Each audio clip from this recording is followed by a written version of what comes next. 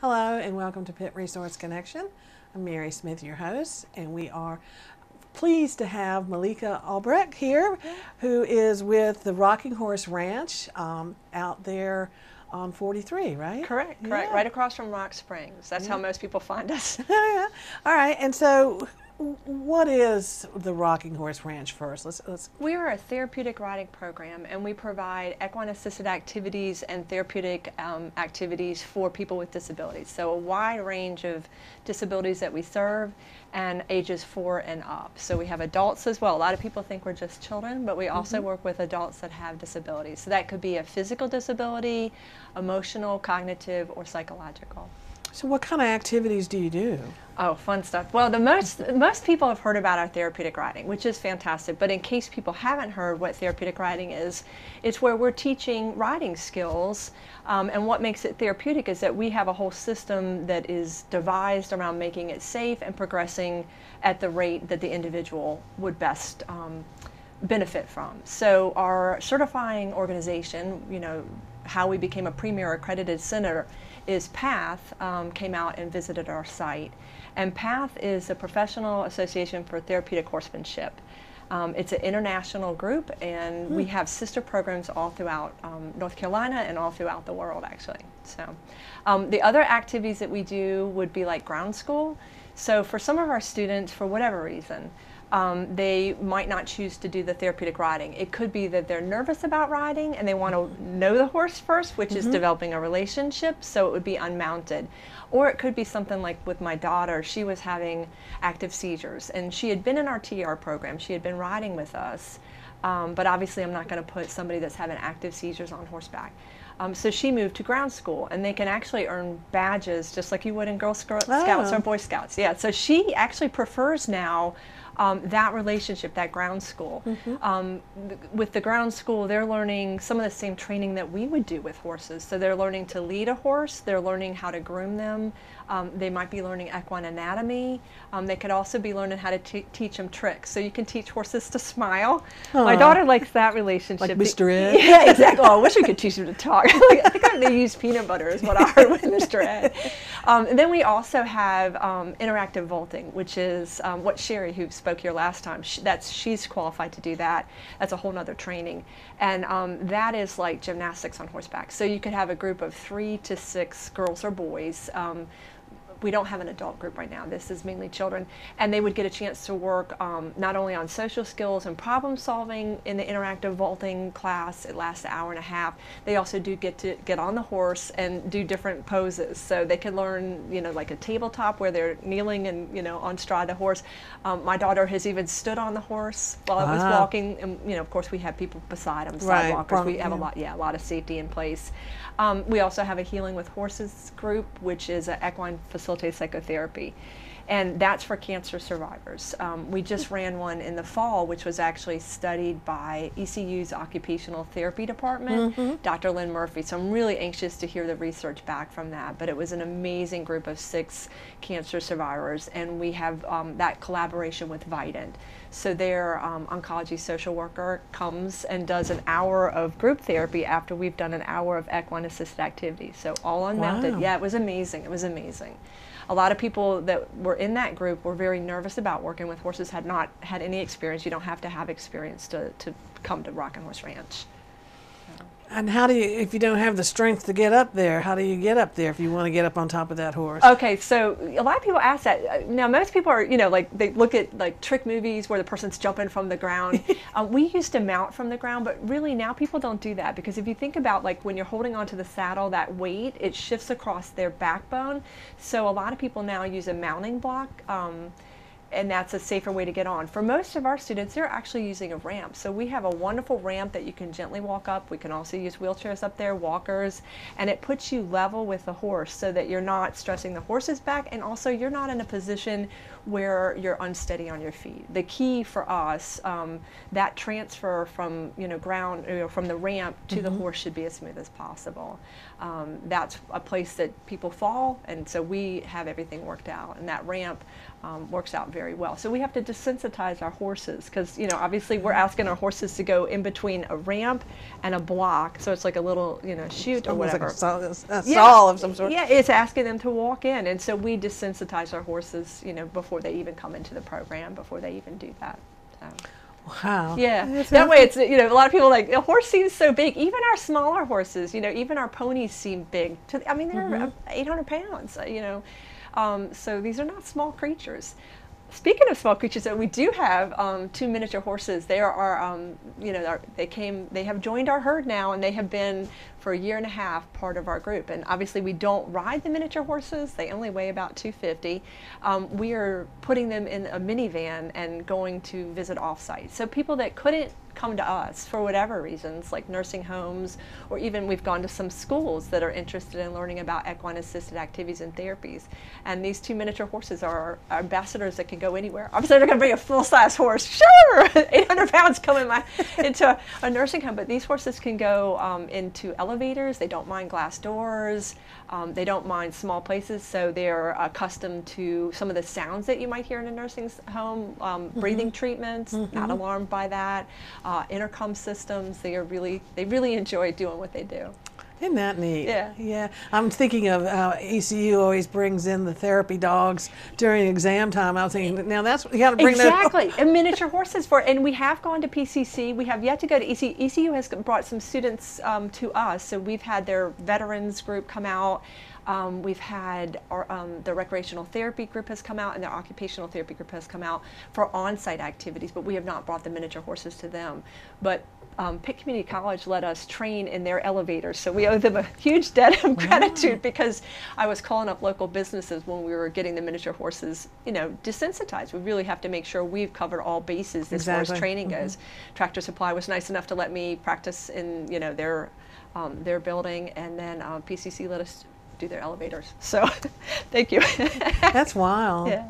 I was just thinking maybe we ought to have you come over with one of them to help desensitize our staff during their crises and all that stuff. Well, but you know, and now miniature horses are being brought in, much like therapy dogs. So Sandy Hook, they had a miniature horse team that came in along with the therapist. And so what we're finding is that they do the same kind of work. Similar to dogs, they're pack animals, herd animals. So you have that social fabric that is so key to human beings. The difference being is dogs are predators, so they have a little bit different element, and horses are prey. Being prey means that you're incredibly in tune with your environment, incredibly in tune. So they pick up on subtleties, and they were domesticated alongside humans much like dogs were. So studies are showing that horses read humans just as well as dogs. Wow. But your dog might be interested when you've had a bad day, but it may not care if I've had a bad day. A horse cares whoever's had a bad day, because that disrupts the environment and makes it a little bit less safe. So horses are more in tune in a way, because that's the nature of being prey. There's a susceptibility, there's a reason to be hypervigilant, if you will. Yeah. Very interesting.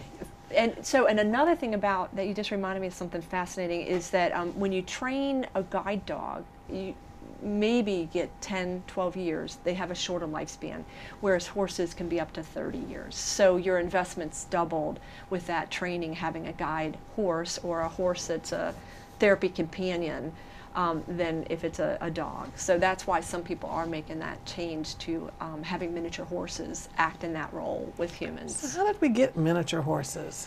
Well, you know, prehistoric horses were actually very little as well. So, you know, it's just a species. It's miniature horses are different from ponies, and they are proportionate just like horses are. So it's lineage. And you have miniature Appaloosas, like our miniature horse. Yeah, so he, the one Gunner, who is 4 years old, he's actually a registered miniature Appaloosa. Wow. And he has the, you know, spots and everything. And so you can have, like, you know, just like a full-size horse. The other one is a chocolate palomino, so he's this really pretty color in the winter, like chocolate. It kind of looks like a Reese's peanut butter cup to me. Just don't eat it. Exactly.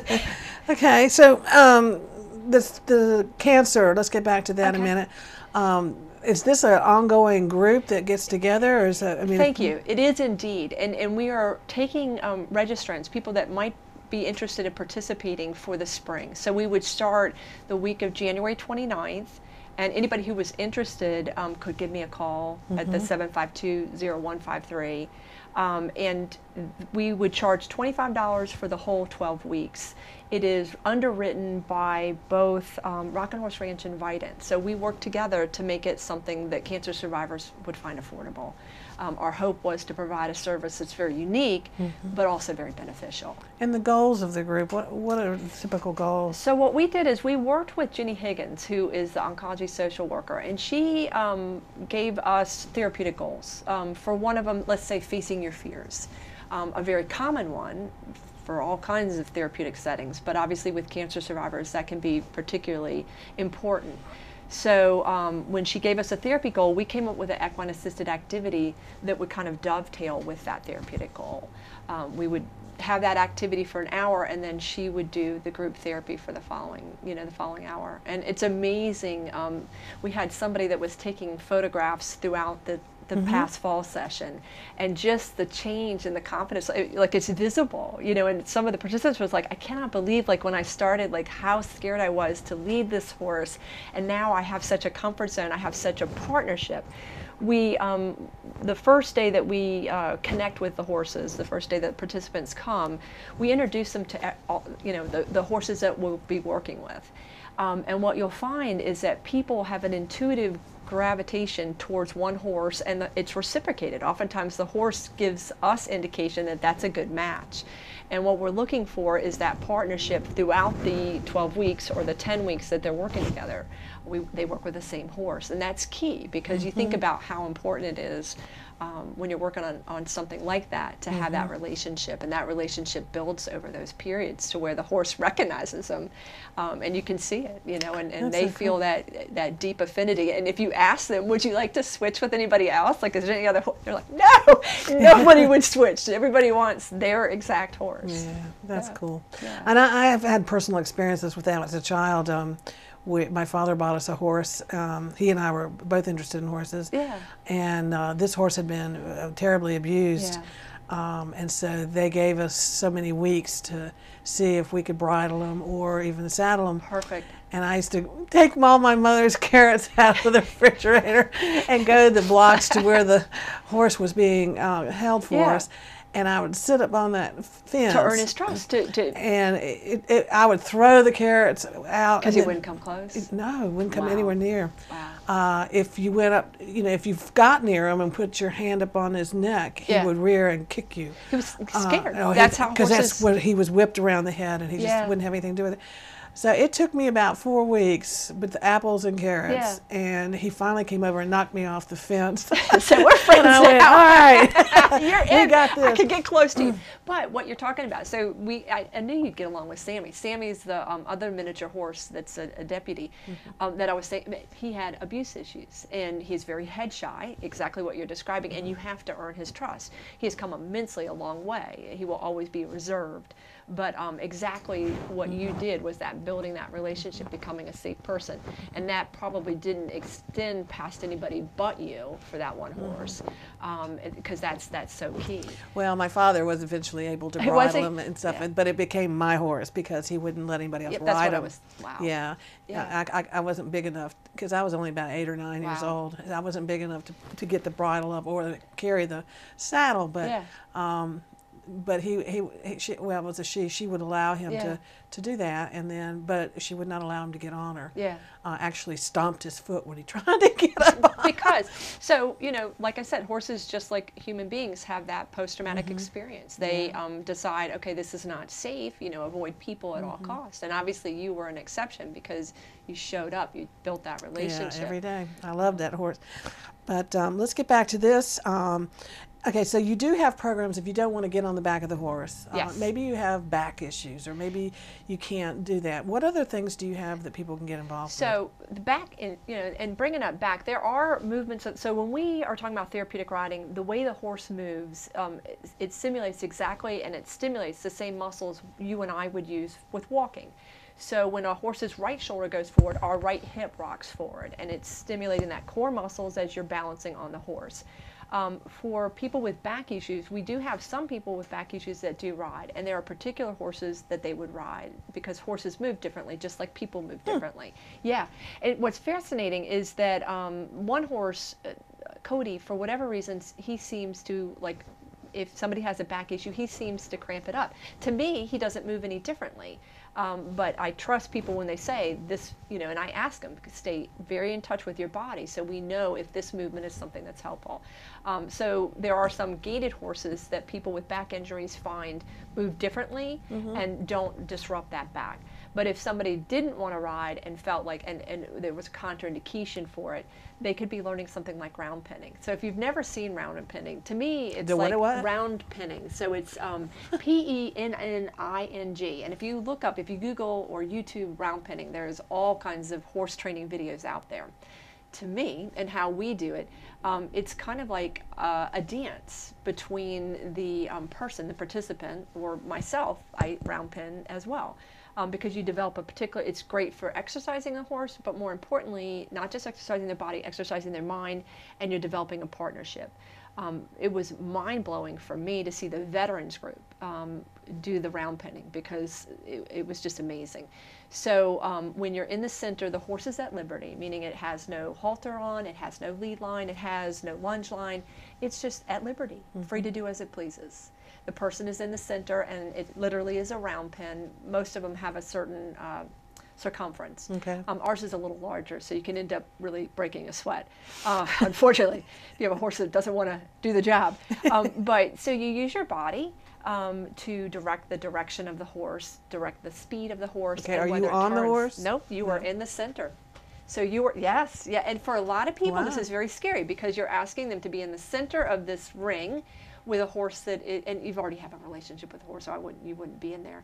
But you know, asking the person to connect with the horse through body language and get the horse to move in a certain direction. You would use opening up your body, your point in which direction you want the horse to go. You do have a whip. You're not using it to whip the horse. That's obviously, it's just an extension of your hand. You couldn't even reach him if you had to. But it's just an extension. So this is kind of like a go. This would be like your go button, and this would be the direction that you're going in. Where your body is in the center, you're moving alongside the horse, and you know, we talk you through that. But by the end of it, the horse will start licking and chewing, which are all signs of relaxation. Horses like to have a leader. You know, all horse herds, just like a dog has a pack leader, they have a herd leader. The herd leader is entrusted with the herd's safety. So you have to be a trustworthy, consistent person to respect. So the horse, once you've got them moving and changing directions and connecting with you, they'll start licking and chewing, and they want to come in the center. If you lay that whip down and then you turn your body a certain way, which you know, takes off the pressure, you're not asking them to do anything, they will come up and do what we call joining up. And once they've joined up, you literally could walk anywhere and that horse would follow you. And the impact of that cannot be underestimated, of realizing that this horse has decided you are worthy and you are my partner, and I will go anywhere with you. Whether you have a lead rope or not, I trust you. That's cool. And so that has been a place that we've seen, you know, huge leaps of confidence, of just that partnership. It's a very deep experience. And for a lot of our veterans, they would say that was the moment that something really shifted for them. So the dogs have Caesar Milan, but we horses have Rocket Malaika. Horse Ranch. Oh no, we have Rocket Horse Ranch. You know, unfortunately, there are things that like long lining. That's something that I would never do. That's what Sherry and Ashlyn, I have them for, because it's 2 ropes and you're direct reining, but you're not on the horse. It's how you learn to drive, or how we used to plow. And evidently I can't, my right and left hand don't cooperate, and I can end up in knots. So when we taught that to the cancer survivors group, it was not we, it was them. And I watched, because that's something I find very challenging. That's very challenging. That's yeah. so cool. All right, so you got a new program starting. We do indeed. We do indeed. Tell about it. So the Building Bridges program is something I'm incredibly excited about. I was telling you about the horses, the 2 miniature horses getting deputized. And for us, this was a huge opportunity to work with Pitt County sheriffs. And so the Building Bridges program is something that the Pitt County Sheriff's Department and ECU and Rockin' Horse Ranch collaborated on. We asked ECU to do any research portion of it and to also talk about, you know, therapeutic goals that people who have witnessed or experienced trauma might benefit from. And we talked to Pitt County Sheriffs about what would what would be helpful, what do you need from us. And then Rockin' Horse Ranch, we had the 2 miniature horses. I knew they were really good with people and with working in, you know, one-on-one situations. So the miniature horses now work with victims and witnesses of trauma and crime. And it's once a week. We found funding for it, which was amazing. Yeah, we've really lucked out, and had a lot of support. Women for Women, for example, they, you know, for any female in Pitt County that is going through with the Pitt County Sheriffs could get in touch with us, and they provided some funding for us to provide this. And what they'll learn with the miniature horses is either leading or grooming or some other activity. And so far we've been fortunate enough to work with some survivors of domestic violence and some children who've survived sexual abuse, and they come one time. They can come again, but it's that initial opportunity. The Pitt County Sheriffs, we had several deputies that came through training with us to learn the nonverbal cues of horses and to learn how to handle them, because I think it's important for like how that bridge is built is that we know with the deputy holding the horse, they then get connected to the person that's come to work with the horse. It's my hope that it's something that is very healing and grounding and connects them, whoever has come through, with the Pitt County Sheriffs. We've talked about allowing them to come back through, and that'll be a decision that Pitt County Sheriffs makes. But we're certainly open to it. And also they could then, if they felt like they qualified for therapeutic riding, they could continue on it a different way.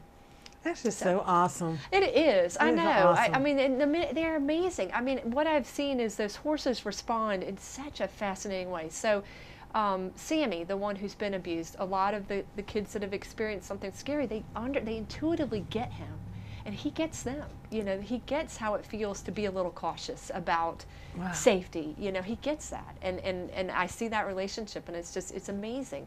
And Gunner, you know, he's an extrovert who's been babied. He's the one I've spoiled rotten. He thinks everybody's ready to take his picture, but he's great with people that are not ready to come out of their shell, because he'll come over there and he'll say, I know you love me. I'm going to let you get a chance to pet me. So having those 2 different personalities. Right about here. Yeah, exactly. He's like, I'll even show you where you could do it. And he has been known to, you know, get my back, get my butt, and get my chin. He has a very tiny little face. But so those 2 personalities have actually been a blessing, having the very different, you know, if you don't like A, you might like B. That's right. And they all have their own personalities. And they all have their assets. They all have their gifts that they offer, just like people. They all have their gifts, and they all have their, you know, harder things, their challenges, just like we do. All right. So, yeah.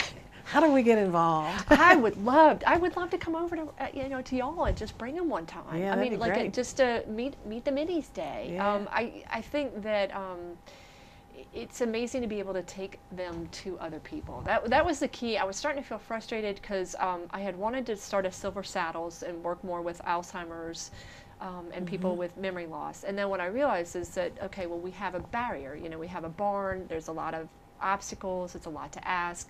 And I thought, why can't we? And I've never been a fan of miniature horses because I like to ride. You know, Yeah. I don't really know. You know, I like to ride, and Yeah. we can't ride these little guys. So I didn't really see like much use for them. I didn't need a lawnmower, and I didn't need a statue. You know, like a lawn ornament. But they have worked out fantastic. I couldn't have known. And in the first place we went, there was a woman who was 104, and she was, you know, in a bed. She wasn't even in a wheelchair because she had some stiffness in her body, and she was now visually impaired. And they said that she didn't, you know, she didn't communicate a lot. It gets harder, you know, as you age and as that narrow, you know, people aren't coming in as much, you're not getting as much interaction. People may not know what, you know, lights your spark, gets you back in the world. And she, we asked her, can we put your hand on the horse's mane? And she nodded, but I wasn't certain she had heard us. So we gently took her hand and we put it on Sammy. Sammy's perfect because he's a little bit taller than Gunner, and he's also very quiet. He's not wiggly. And he stood there, and she stroked one time, and she said, "It's a horse. I want to ride it." Like, she knew right what that was. And like, so immediately she started talking about growing up on a farm, you know, and she had an immediate access, and then everybody around her got to learn something new about her that they didn't know, that they could now bring up. That's awesome. Yes. And I, you know, I knew music therapy worked. You know, my mother had early onset Alzheimer's, so it's obviously something I'm very passionate about. And Elvis could always get her out of her shell. You know, she didn't know who I was, but Elvis always brought her back. And so what is it that brings people back? What is it that connects them, gets that spark? And the minis do that. Plus, you know, how often do you get to see horses walking down the nursing home? In your house? Or in your house. That's where they trained, by the way, in the house. Oh, man. Because at my house, they came to my house for 2 years of training before we even considered bringing them to Rockin' Horse. And so I would tell my girls, okay, it's time to bring the horses inside. Ma! I had to buy a carpet cleaner, not because they were pooing in there, but because their hooves would be dirty and there'd be these little hoof prints all about the house where I'd brought them. And then the gunner quickly learned that during the summer, my house was air conditioned. He didn't want to leave. So I would get calls at work. Gunner won't leave the house, because my eldest would train him and bring him in. She'd be like, I can't get Gunner out of the house. And I thought, who else is getting these crisis calls? I can't get the horse out of the house. Help! I was like, well, have you tried treats? She said, I've tried everything. I said, we're on our way. Oh, man. The problems we have. That's funny. Well, thank you for coming. And if people want to get involved in the program, they just give you a call. Just give me a call. I am glad to do barn tours. If people have questions about would this disability qualify, just give me a call. I'm there, you know, most days in the morning is the easiest time. If for some reason we're out working horses, because that's part of, obviously we train the horses, just leave a message and I'll call you back. Right. Thank you so much, Mary, for all that you do for Pitt County. Well, thank you. It's been fun. I can't wait to bring the horses next time. Okay. I'm looking forward to that. Okay. Thank you. So thank you for what you're doing. Thank you all for watching the show. And if you want to see the little guys, you give her a call. Yeah, she will be happy to show you. Okay. Thank you for watching the Pitt Resource Connection.